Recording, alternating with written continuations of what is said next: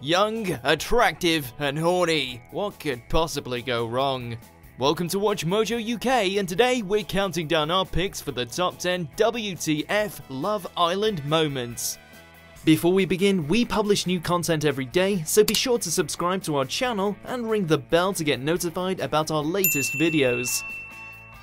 For this list, we're looking at the wildest, most shocking times from the hugely popular UK reality series that left us slack-jawed and, embarrassingly, wanting more. Number 10. Amber shades Georgia. When newcomer Georgia walked onto the show in Season 3 and chose to couple with Kem, she didn't expect to be immediately thrown into a war zone. After all, she was just playing the game and had to pick someone. Kem. But when Amber found out that Georgia picked her man, she wasn't impressed, to say the least.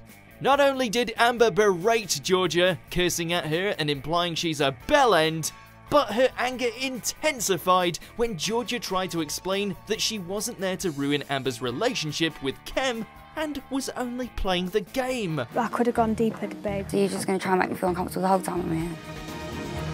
We'll see. In fact, Amber's immediate disdain for Georgia was so weird and off-putting that some viewers felt sorry for the new arrival and tweeted out their support to her. I feel really uncomfortable. Really uncomfortable. Number 9. Scott loses it on Marlin. Jealousy is one hell of an emotion, but the lengths to which Scott flipped out on Marlin after she mentioned that his girl Caddy fancied newcomer Alex is something else altogether. She does find one attractive. What? She does find one attractive. She finds one attractive? Yeah. Who? Alex. All the guys were a bit on edge when muscular Alex walked onto the show and caught all the ladies' eyes. But Scott seemed to be the only one who was actually threatened by Alex. Marlin, wait till a girl comes in here, mate, when you're dead insecure, and you're getting it, mate. Big time, trust me. Scott pretty much disrupted the entire villa in an effort to get Marlin to admit that she was trying to cause a rift between him and Katie. While cooler heads would prevail, with Scott eventually apologizing to Marlin, this scene left us wondering if Scott was actually super insecure and not the confident hunk he claimed to be. I'm sat there minding my own business. It's weird, Marlin. No, it wasn't. I would never do that to you. Number 8. John Clark's proposal.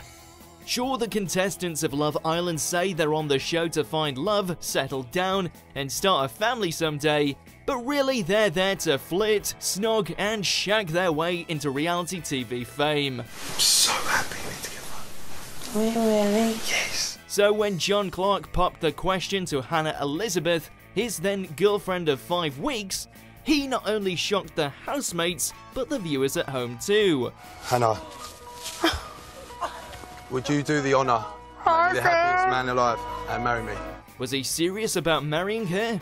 Or was this all a play to make it as the last couple alive? Well, the look on everyone's face when John popped the question seems to indicate the latter. A desperate power play.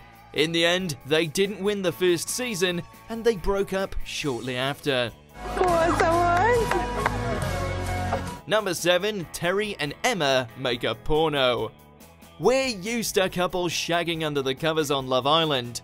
What should be a shocking image has now become pretty commonplace. But when Terry and Emma started to get hot and heavy and ditched the covers, well, it was a pretty shocking visual, to say the least. I literally could not believe what I was seeing. Not only were the housemates shocked to see Emma riding Terry right out in the open, but viewers at home couldn't believe it either. It would be awkward enough to snuggle and kiss in a room full of strangers, but to throw caution to the wind and have sex? That's both incredibly ballsy and insanely stupid. Who comes in a villa and is literally adamant, I'm not going to have sex, and does that? Number 6. Marlin confronts Terry.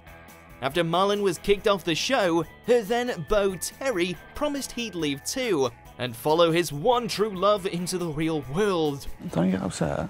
I'm coming anyway, it's fine. Don't get upset. But, of course he didn't. And he also ended up sleeping with Emma shortly afterward too.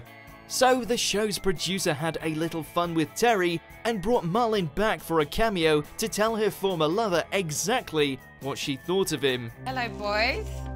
Oh my God! What's going on? You're To watch Terry squirm his way out of taking any responsibility for his past with Marlon after she's been watching him slag her off on TV and sleep with another woman is such an awkward, cringe-worthy moment that it basically turned our stomachs inside out. And we loved it. Basically, you've led me on for the whole time in there. You're playing a game to it. Everyone can see it. Number 5, Katie kicks off at Tina. When Katie was banished to the hideaway overnight, she had no other choice but to look on as her beau Scott went on a date with newcomer Tina. And after initially pouring her feelings out to Olivia, Katie turned in a performance that would have made Heath Ledger's Joker jealous. Have fun! You're Seriously, watching her rant and rave, scream at Tina and others, and rub her arse up against the window really made us thankful that she was locked away for the night, and that there were no knives present. Oh my God. Make it serious! Not only did she piss off the entire villa, Scott included, but she set Twitter ablaze with lots of hilarious memes of her psychotic behaviour. But did she give a damn? Not even close. Why do you watch this back and you apologise to me? She's a lying piece of shit! I swear on my mum's life! Number 4, Olivia and Rijkaard get naughty. What's so crazy about Olivia and Rijkaard getting their shag on, you may ask? Well, how about the fact that Rijkaard was already pursuing newcomer Rachel, while Olivia was making eyes with fellow newcomer Adam. Also, when Rachel asked Rijkaard if he'd consider sleeping with anyone while on the show, he flat out said no to her. But then he turns around and bangs Olivia while, wait for it, Rachel is in the bed next to them. And Rijkaard and Olivia are... Shut the front door! What's going on with these two? Despite claiming to just be friends, Olivia and Rijkaard apparently couldn't keep their hands to themselves, even though they fancied other people. They both vowed to keep their tryst a secret, but darn those pesky TV cameras recording everything. What is wrong with us? Number 3, Terry and Mullen go wild. We already know their relationship didn't last from entry 6, but you'd forgive us for thinking they were crazy about one another when they, had sex with each other under a blanket in broad daylight, with every cast member looking on in utter shock. It's the ultimate spectator sport. Yes, that's good. Yes, couples snog in the same room, but it's always at night in the cover of darkness. Terry and Mullen, however, decided they needed an audience to cheer them on and rank their performance. That's unreal levels of kinkiness. Who needs the Euros when you've got this? Fortunately, or unfortunately, depending on how raunchy you like your reality TV, the couple couldn't perform an encore, as Marlon was booted from the island shortly afterward. No, it's not. No, it's not. Number 2, Malia gets the boot. There's nothing odd about someone getting booted off the island, that's just part of the game. But it is pretty crazy when that evicted person just arrived in the villa less than 24 hours before. You okay, babe? Babe, what was your name? Malia. Malia. Nice to meet you. Yes, we're looking at you, Malia. She wasn't voted off, she was literally thrown off the show for punching Katie McDermott right in the face when the two got into a fight during Malia's first night on the island.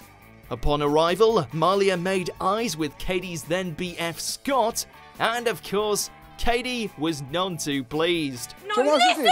The first day I've let my guard down. I'm sorry. No, I'm sorry, listen. So in an effort to get to know Malia's intentions better, Katie chatted up the newcomer before accidentally spilling her drink on Malia's dress and, subsequently, taking a haymaker to the nose. Shut up, you dick! Number 1, Zara stripped of crown. Former Miss Great Britain Zara Holland didn't do anything the other housemates weren't guilty of as well, but she paid a very real price for heading underneath the sheets with Alex in season 2.